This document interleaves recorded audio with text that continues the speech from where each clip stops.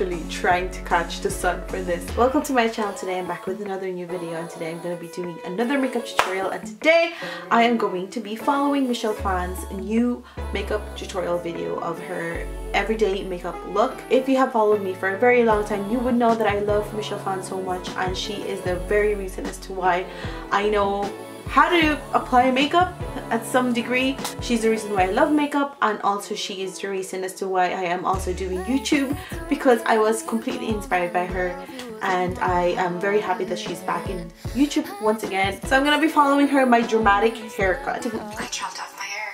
I chopped up my hair too. Here's the link up here in the I button. She is looking so pretty. I think this is the shortest I've ever had it. So I have all my makeup here beside me, and I am going to start off with a lip cushion. My everyday makeup routine. I like to start off with lip cushion to prep and condition my lips so that they're ready for later. Right, so I'm gonna start off with a lip cushion. I don't really have a lip cushion. I only have Too Faced Liquid Longwear lipstick that has a cushion. But I think this is a lip gloss she's wearing. No, I don't like it. I'm just gonna apply Pow Pow to moisten my lips.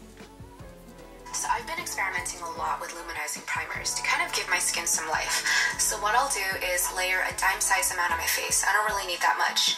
And you'll notice how the pearls in this formula helps reflect light, giving my skin that luminous glow. Okay, so she is using a luminizing primer, she said. She doesn't need that much. I have Becca First Light Priming Filter.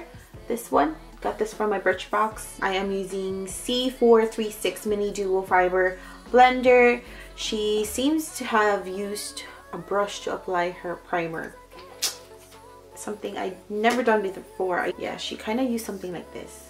I'm gonna use this as well. So dip that in there, and she only applied it over here. But that's so weird because it's luminizing around the cheek area. I wonder if she put it on some other areas of her face. Oh, it does make my face look so luminous. Since I've gone foundation free for 3 years, spot treating with concealer is all I really need. Sometimes I'll blend a custom color together like this, using my cushion sponge. And a few taps, I'll blend out the concealer. Wait, hold on. She hasn't been applying foundation for 3 years? Damn, no wonder her skin looks so pretty without makeup. Oh my gosh. I don't have Too Faced concealer. I only have like Too Faced foundation. So I'm just gonna use the Maybelline Eraser Concealer. This is my favorite concealer. This has done the job for me. What did she do? Did she apply it in her face? I focus on areas that tend to either be darker or sponge.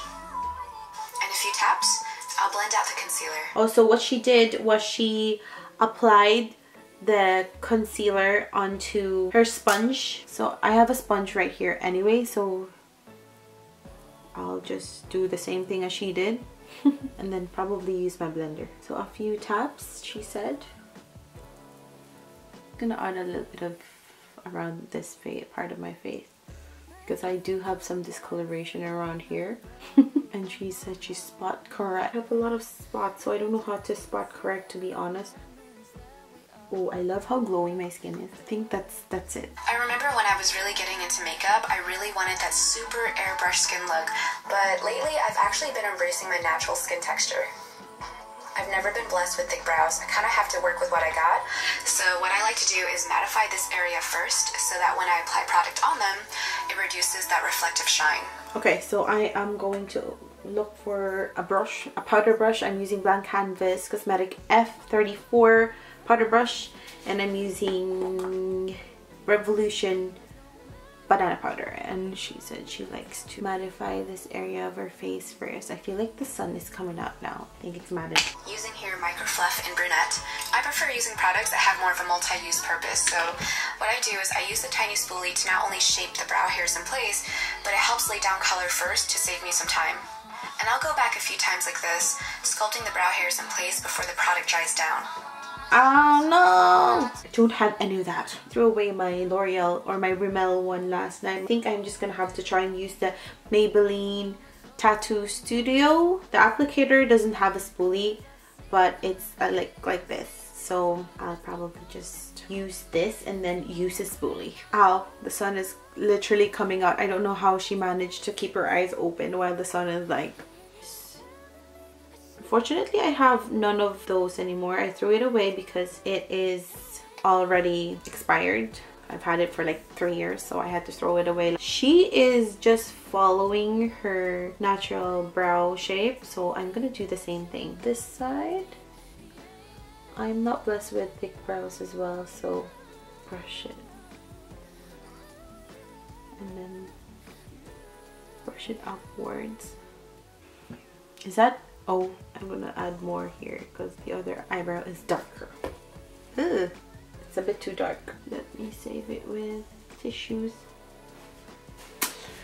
So microfluff gets me there 70%, but fine liner brow pencil gets me to the finish line. Ooh, fine line. I actually prefer using light taupe and brunette color, which has a little brown in it to help warm up my face. And you can see these pencils are oval tipped, so you can use a flat edge to create precise micro strokes. Oh, I kind of have one of those. Oh, the sun is out again. Gonna try and keep my eyes open just like Michelle. So I have the Brows Ultra Slim from Maybelline. This is the one I have. Very thin tip, and it has a spoolie at the bottom. So you can use the flat edge to create precise micro strokes. So she's creating micro strokes, but I need to close the window because I really cannot open my eyes. And she said to create micro strokes.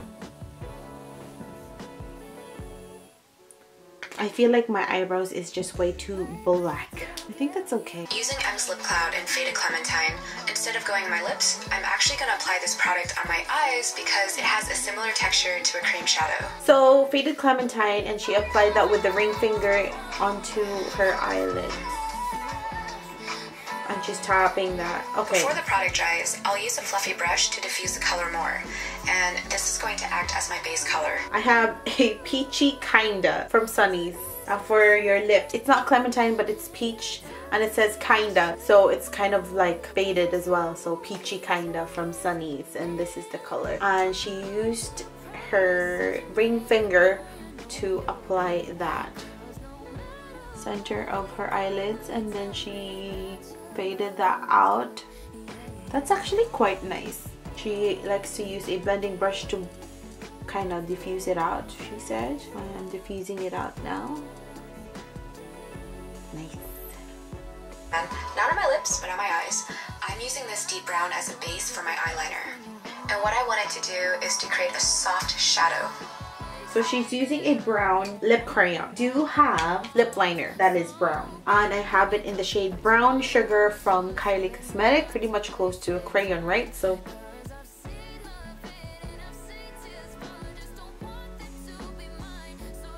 I have here Divine. Her one is pretty obvious. Mine isn't obvious at all. I have here Divine Skies, which is finally back in stock. Love that. I want it. Using this matte peach called Sunset. Matte Peach Sunset. I'm going to use this on the inner corner of my eyes instead of my normal shimmer routine. Right, so she used that into the inner corners of her eye. I don't have the eyeshadow either, but I do have my Too Faced Peach palette, and I do have Candid Peach color right there. So I'm going to use that. It looks kind of similar. Yeah, I'm going to apply that into the inner, according to her.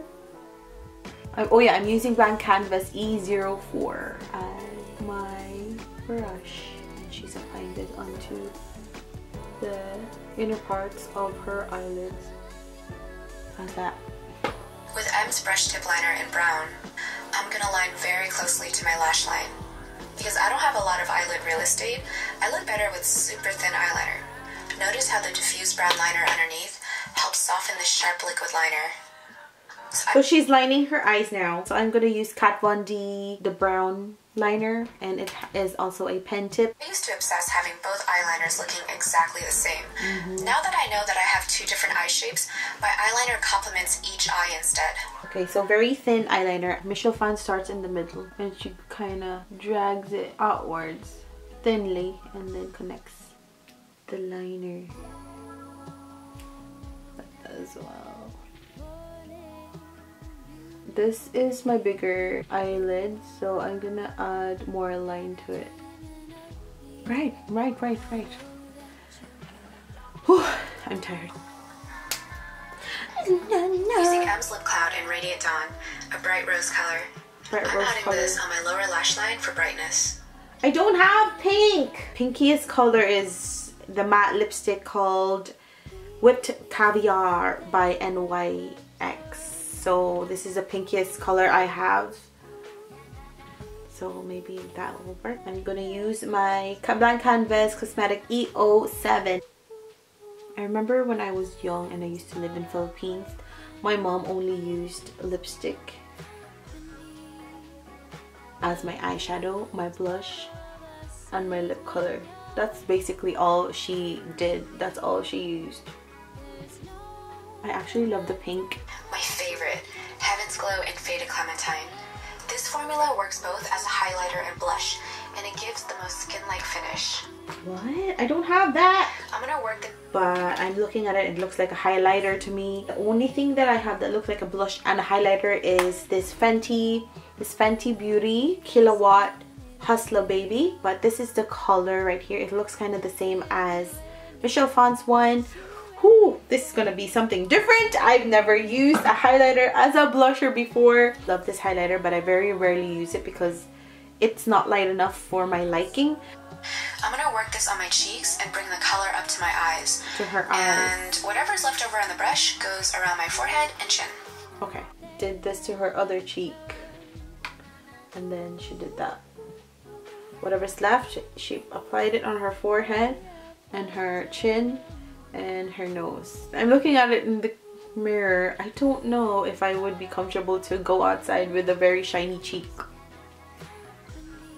But this is what it looks like, guys. I'm gonna finish off with True Gloss and Magic Hour.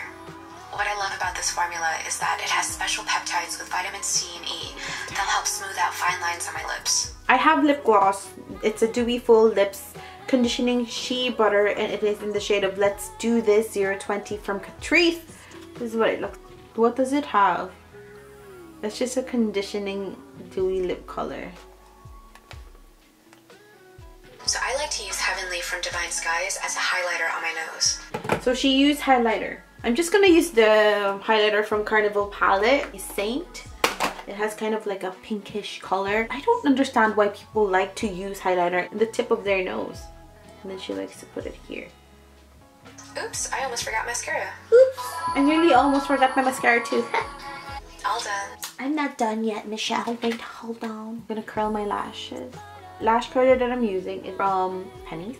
And then I'm going to use this favorite. I'm gonna apply this onto my lashes. So this is how it looks for me. There's no limitations you can have,